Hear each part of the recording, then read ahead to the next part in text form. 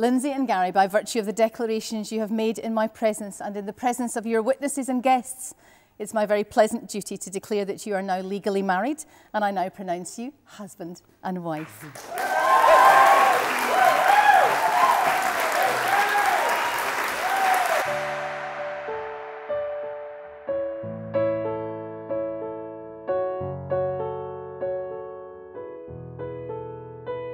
He gave me a hug and said, "Are you happy?"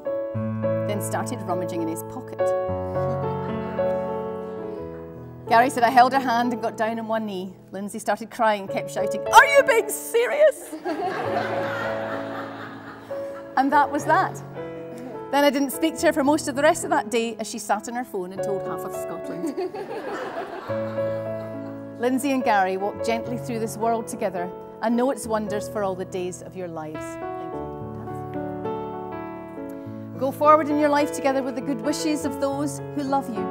Remember this day, those who came to wish you well, the words you have spoken, the emotions you feel, and the love you have declared. But above all, be happy.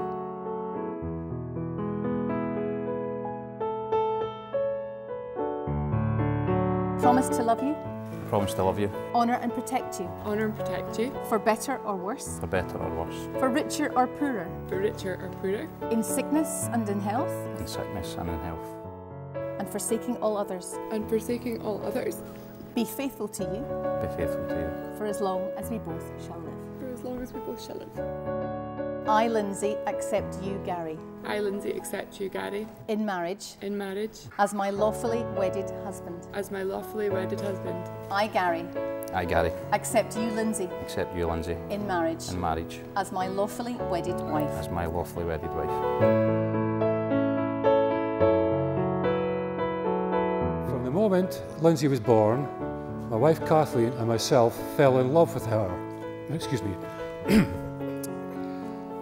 I never thought she could look any better than she did then, until today, when I saw our little girl mature into the stunning bride that you see before you today.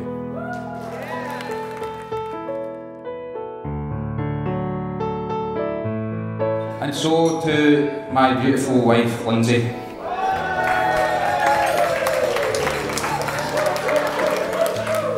Lynsey, you look incredible, and right now I honestly feel like the luckiest guy in the world. But to be honest, I've been feeling like that for a very long time now. We first properly met in that train to Prestwick Airport, heading to Ibiza, and that led to meeting back up home, to spin some tunes in the decks, and the rest is history, as they say. You've had my back from day one, Lynsey, loved and supported me, and now it's fair to say that you are my full-time carer.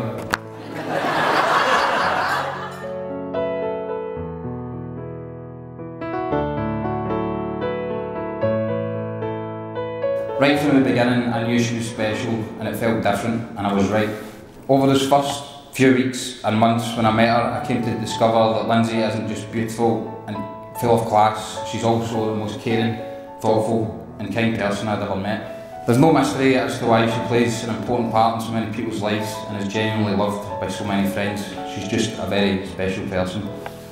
I've come to realise that Lynsey simply makes my life complete, and I'm a much happier and far better person for having her in my life. Lynsey picked me up when I was down, stood by my side when it mattered the most, and I truly believe I couldn't be anywhere near the man I am today without her by my side.